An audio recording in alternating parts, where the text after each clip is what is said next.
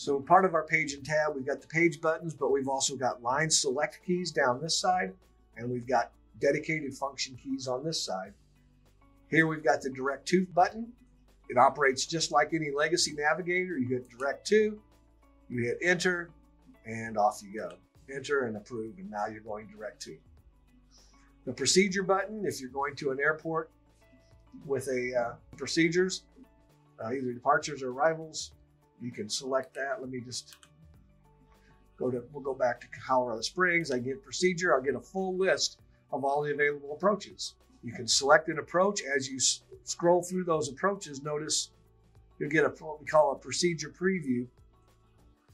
You select the approved approach. Now it'll ask you what transition. Are you vectors, or are you going to, say, the initial approach fix in this case? And off you go. Now that whole approach has been loaded for you. The NRST button allows us to do a search in the database for nearby airports, VORs, NDBs, intersections.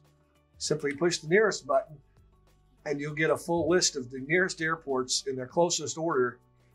And you'll notice on the map, the little blue cyan color circle there shows us where it is in relation to our present position. So it makes it real easy to pick out a nearby airport that might work best in an emergency situation. You notice the comm frequency is highlighted. If I push this button, it'll automatically tune the comm frequency. I can hit direct to and fly direct to that airport. So it makes it super easy to get access to your nearest airports.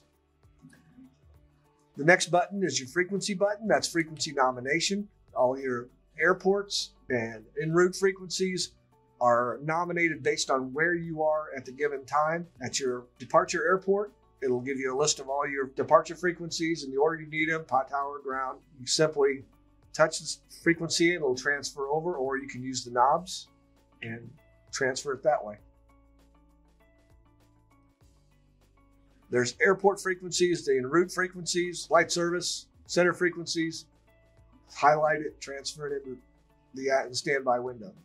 Over on this side, we have our line select keys. So there's land. Again, we can declutter the map.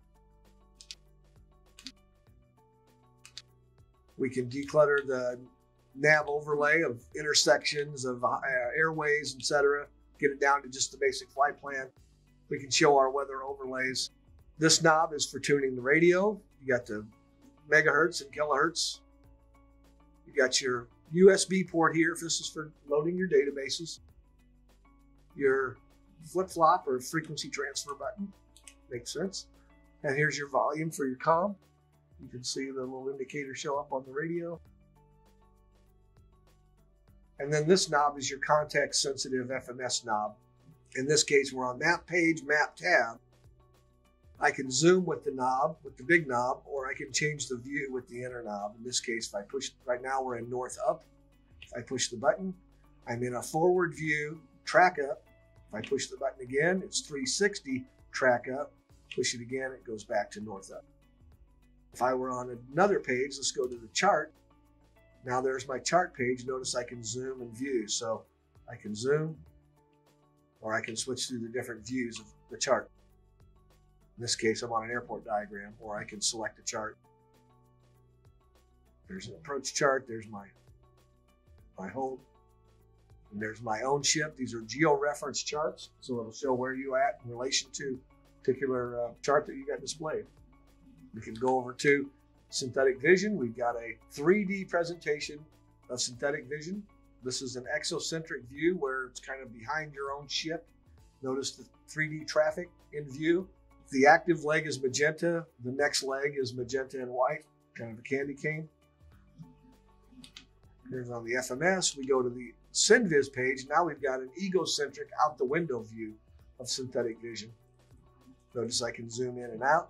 I can see 3D traffic. If I had obstacles or terrain, that would show up as well. The field of view is showing up on the compass rose down here. So as I zoom in, it shows me how much of the field of view I have in play. Again, it's got an attitude reference sensor, so it's giving us pitch and roll. There's our pitch ladder. As you zoom, obviously it scales accordingly. And here's your roll pointer up here. The only other button I haven't talked about here is the CDI button in the upper right corner. That gives you the ability to switch from GPS mode to the VLOAD mode, so you can fly off the VOR. It gives you the ability to do that. You can also push and go to an OBS mode so that you can fly it in OBS. Notice our color contour terrain on the synthetic vision, and our FLTA, which is our forward-looking terrain alerting. It kind of has a flashlight beam that projects out in time 30 seconds and 45 seconds out, and a collision with the terrain is imminent. So it's a very helpful feature. There's also an audible alert that comes with that. So it's a very powerful and capable system. Has all the basic features of the legacy navigators you're used to. Plus, we've added a lot of significant features like hybrid touch capability, touchscreen, 3D synthetic vision, built-in Wi-Fi and Bluetooth we haven't even talked about yet, frequency nomination, all kinds of really nice features, electronic approach charts. So we'll delve into each of those a little more as we move through the lessons.